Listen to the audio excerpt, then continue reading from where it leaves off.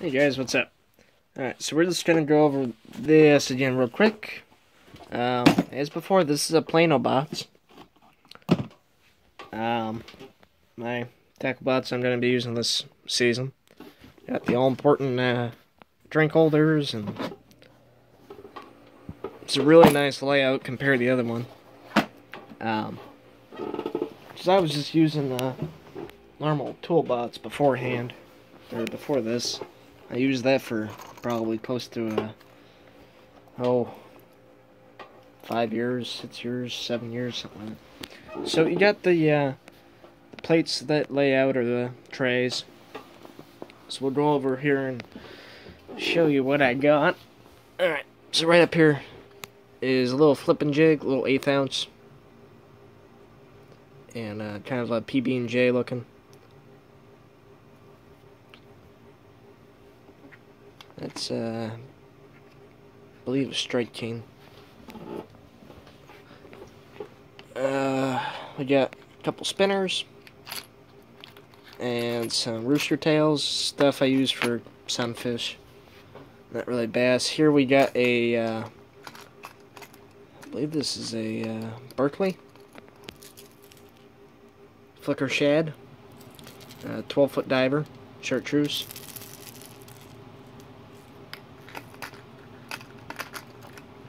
Now, 12-foot for me is probably on the deeper side of things.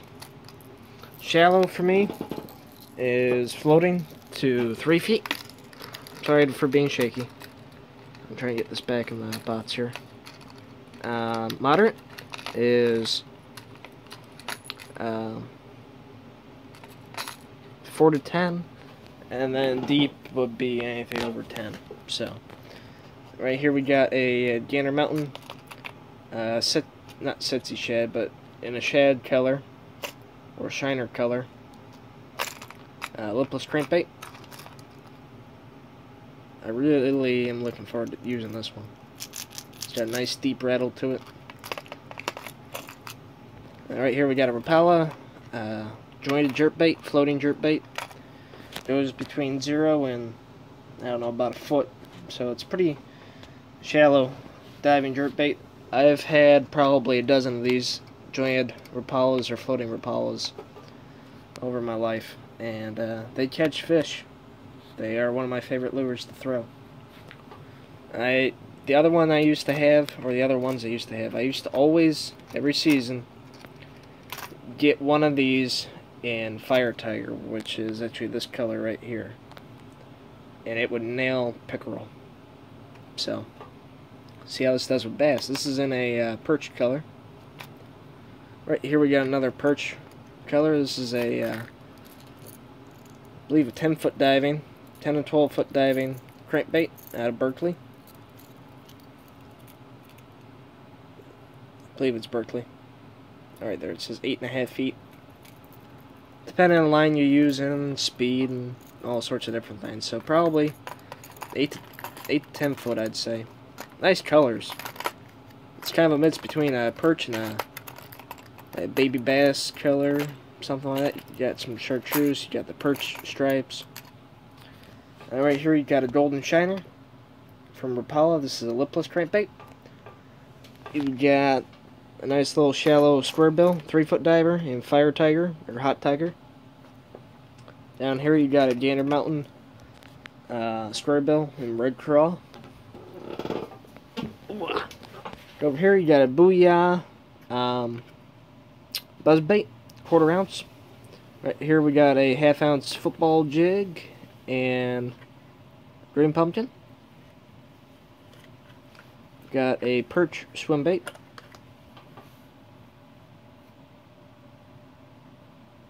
Not much of a swim bait guy, but I have one. Come on. Back in there. Over here, we got some poppers. Love poppers. Got a little Rapala trout color jerkbait. A little spinner. Some little miniature grubs.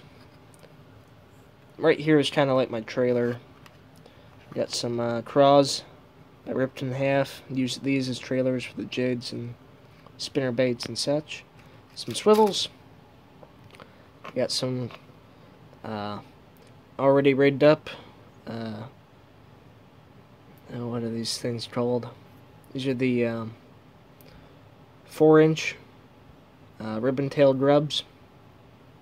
I'll show you my soft plastics in a minute, but I got a chartreuse one already rigged up, and I got a white one here rigged up already as well. Right here we got the Arbor Ghost buzz plug, buzz bait, double hook on the back. This is in the rat color, white bottom, red eyes. Never tried one of these before, figured I'd give it a shot. I got some 30-pound steel leaders for pike. Got a KVD Setsy Frog in albino. That should be great bait. Down here got another spinner bait. Alright, got a Colorado blade and a willow blade. Red hook, black color. See how that does? That's a, I believe, 1/4 ounce. Down here we got some teardrop and bullet sinkers. These are steel.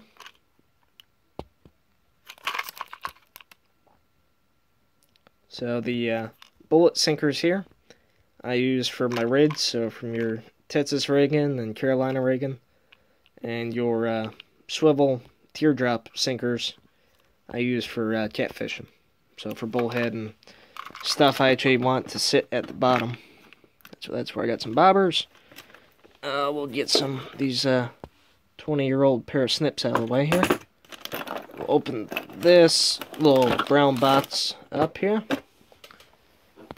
We'll throw that. Let's go right here with it. I've had this box for a long time.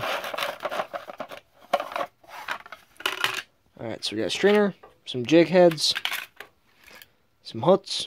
Got some wide gap, some weighted hooks, and some regular 3/0 hooks. And right here we got finesse worms. Finesse ribbon tails. I got some black and brown in there. I got some green pumpkin and some red over here. So that's what I got in there. Next, we got right here some Yum. These are the craws I use. Need to get a new pack of these. These are the Yum. I don't know what the hell they're called. Basically, they're Yum's version of a craw. The bottom is green pumpkin. The blue is black. Or the top is black with blue flake. And these work quite well, whether you're Texas rigging it or trailering it. Because they do make really nice trailers. Down here we also have a bunch of hooks, different sizes. Everything from 1/0 to size 4s. Yeah, I'm not going to go too in depth, but if you're using worms or live bait, that's what I use here. Okie dokie, and now we got the grubs. These are the Zoom 4-inch tails. Got the white and the chartreuse. Right here we got some green pumpkin, red flake lizards from Yum. And I get a lot of my creature baits at Walmart from the clearance bots because they're only about $2 a bag. And you go through those plastics pretty quickly if you're a fisherman. So, and then lastly, I got some Senkos. And these are green pumpkin with chartreuse tail. So, see how these work. I got a really good feeling about this year. So wish me luck, guys.